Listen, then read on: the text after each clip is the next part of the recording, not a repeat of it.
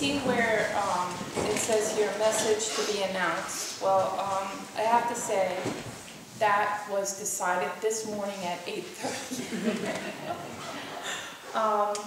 It's called perfection. And I think this is where I'm supposed to tell a little joke, so I'll try. There was a little birthday party this weekend, and for a 2-year-old. And so lots of little kids running around, and lots of big people running around going, oh my gosh, I hope they just behave, I hope they don't puke, I hope they, you know, all of that.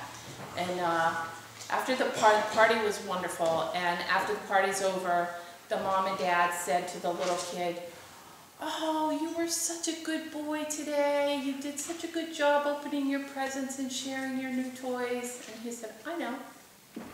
I mean, I know. Wouldn't life be so simple to be able to do that?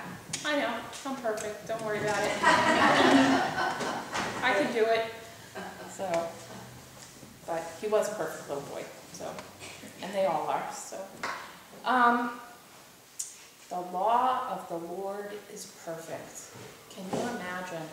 I mean, how wonderful is that? That there is something out there that's absolutely 100% perfect that we get to look forward to. Life goes on day and night, night and day. Each of them running into one another. It's perfect. It's just seamless.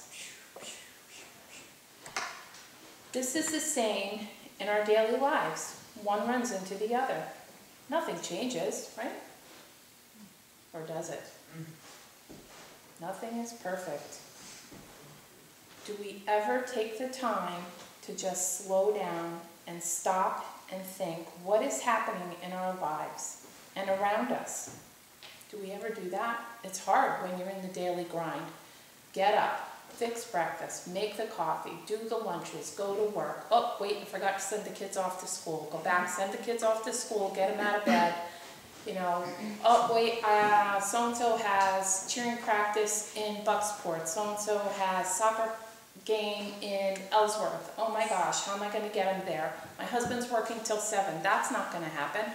Okay, so then you're scrambling to find, you know, somebody that can take this kid here and that kid there and pick them up at 6, and then, oh, now I got to get home and get dinner, and oh my gosh, I forgot to go to the doctor's, you know. You don't take care of yourself, so everything else is going to fall apart. So nothing's perfect. Or is it? Do we show love when we need to? Do we hate? Do we forgive? Do we have awe and wonder like a little child at what blessings the Lord gives us every day? Do we? Sometimes I don't. And then sometimes I stop and go, oh my gosh, look at that. That is amazing. Well, we may be not feeling, sorry.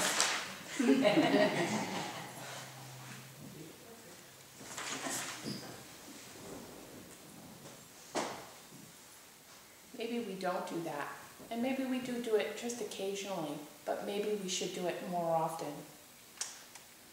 So on those times that we do it, we need to stop and praise God. We may have lost somebody, but we love them dearly. We had that chance to do that. We had them in our lives to love, and they were there for a long time. So there is the sadness and there is the happiness. So that's perfect. Not always good all the time, but it's perfect. Do we dread the upcoming winter? I do. But we need to praise God for the beautiful fall colors that we have and the first fallen snow. Is it perfect? Yeah. Goes this way, goes that way. The balance goes back and forth. Are we angry and hateful? Sometimes I am. Sometimes more than not, that I'd like to admit. We need to seek God to help us to understand and forgive and love. Is the balance still there? Hopefully. Some days not, some days yeah. It's perfect. The law of the Lord is perfect. But we're not, and he knows that about us. After all, he created us. We are his design. We are his legacy. That's kind of scary. When you think about, oh, what am I doing? I shouldn't be doing this. No, I can't do this. Wow, look what I just did. That is so awesome. Yes, thank you, God. So, is it perfect? Hopefully, yeah. We have children like he has us. We have our own children, most of us. And how many in this room has a perfect child after the age of 12 months? Okay. Well, but we love them anyways, no matter if they're perfect or not. I mean, we're supposed to. It's our job. That's what God gave us. He gave us the job to take care of his gift to us, our children. And we do that with love, with anger, with firmness, hopefully with a little bit of structure, and then a whole lot more love. So, and do we love them all the same? We try to. I think we do. God loves us all the same. We're all going to make mistakes. We're not perfect. He's perfect, but we're not perfect. But the perfect part of the whole relationship is that he loves us all the same, no matter how much we do that's not okay, and how much we do that is okay. So, in the end, does he love us? Yeah, he does.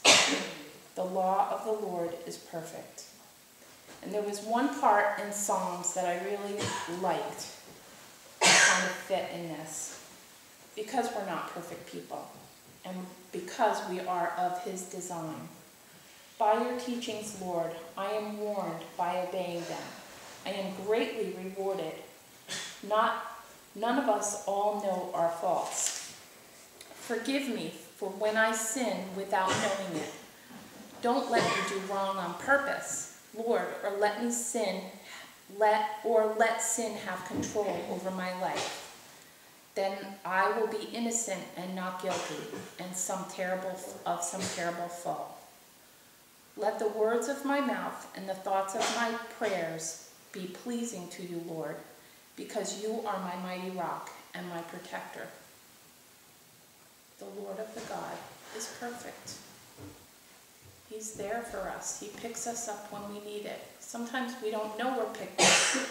Sometimes it takes us a little longer to feel his arms around us, but they are. And he's perfect. And as his children, we need to draw ourselves closer to God. By doing this, we are more mature in our knowledge of his expectations, and we can then go forth each and every day and deliver his message of love, peace, and understanding in the world. We will all make mistakes, but with the love of the Father, we will walk in his light for all humanity. Make sure you feed yourselves. Be perfect. The end.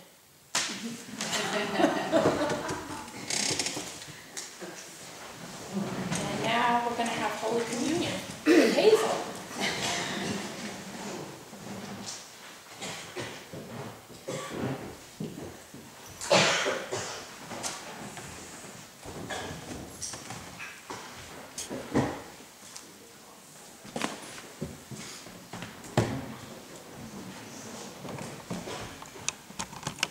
It seemed good to have a few minutes just to sit down and get my thoughts about me just a little tiny bit. Brenda, your message helped a lot and kind of let me do this.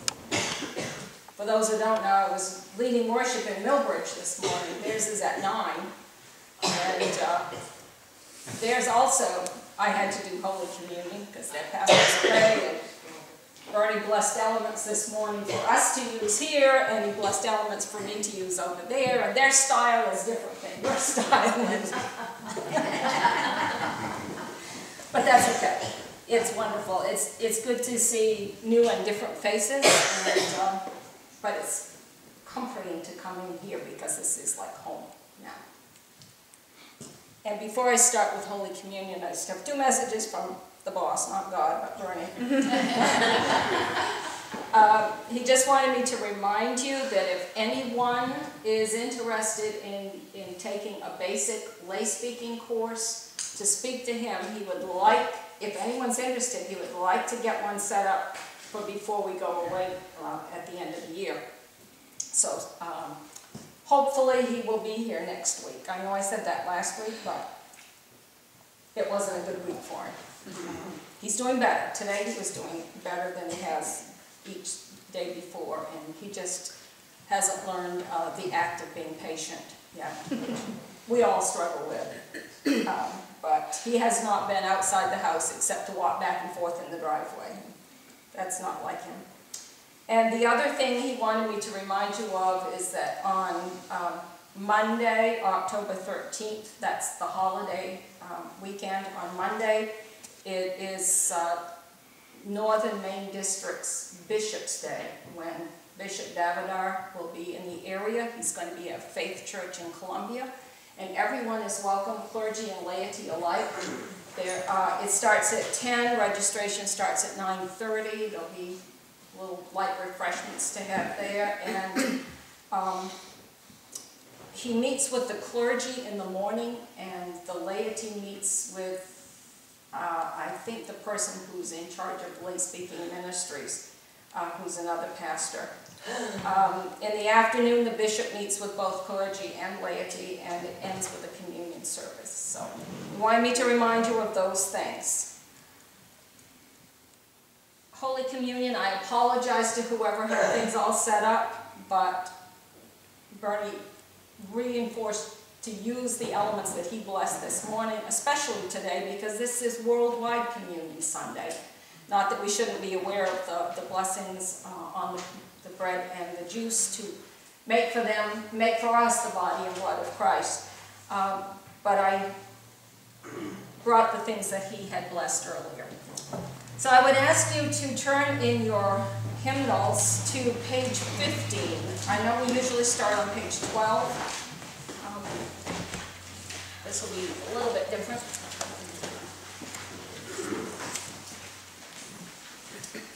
And we'll start down at the bottom of the page for the Great Thanksgiving. The Lord be with you. And also with you. Lift up your hearts. We lift them up to the Lord. Let us give thanks to the Lord our God. It is right to give our thanks and praise. At the top of page 16, where it says Pastor gives appropriate comments, I found, and many of you probably did too, in the devotional, Daily Bread devotional, there was one called The Power of Ritual, and I felt like that really fit with Worldwide Communion Sunday today. I want to read just a little bit of that. When I was growing up, one of the rules in our house says that we were not allowed to go to bed angry. All our fights and disagreements had to be resolved. The companion to that rule was this bedtime ritual. Mom and Dad would say to my brother and me, "Good night, I love you." And we would respond, "Good night, I love you too." The value of this family ritual has recently been impressed on me. As my mother lay in a hospice bed dying of lung cancer, she became less and less responsive. But each night when I left her bedside, I would say, "I love you, Mom." And though she could say little else, she would respond, "I love you too." Growing up, I had no idea what a gift this ritual would be to me so many years later. And so, with your people on earth and all the company of heaven, we praise your name and join their unending hymn. Holy, holy, holy Lord, God of power and might, heaven and earth are full of your glory. Hosanna in the highest. Blessed is he who comes in the name of the Lord. Hosanna in the highest. Hear these words of scripture from 1 Corinthians chapter 11, verses 23 to 26. For I received from the Lord what I also handed on to you, that the Lord Jesus, on the night when he was betrayed, took a loaf of bread, and when he had given thanks, he broke it and said, "This is my body that is for you. Do this in remembrance of me."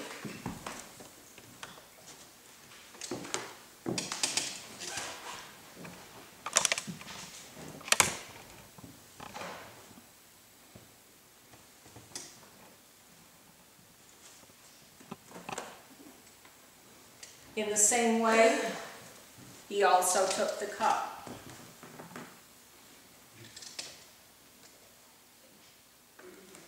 After supper, and said, "This cup is the new covenant in my blood.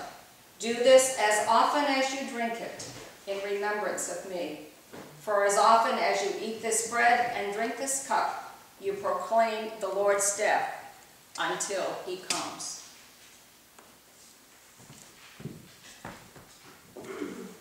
And so, in remembrance of these your mighty acts in Jesus Christ, we offer ourselves in praise and thanksgiving as a holy and living sacrifice, in union with Christ's offering for us, as we proclaim the mystery of faith. Christ has died, Christ is risen, Christ will come again. All honor and glory is yours, Almighty Father, now and forever. Amen. And would you join me in reciting the Lord's Prayer? Our Father, Who art in heaven, hallowed be thy name. Thy kingdom come, thy will be done, on earth as it is in heaven. Give us this